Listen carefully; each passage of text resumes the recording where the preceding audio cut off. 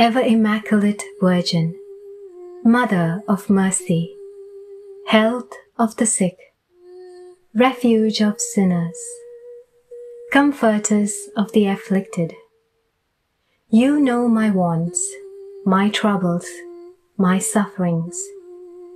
Look upon me with mercy. When you appeared in the grotto of Lourdes, you made it a privileged sanctuary, where you dispense your favors, and where many sufferers have obtained the cure of their infirmities, both spiritual and corporal.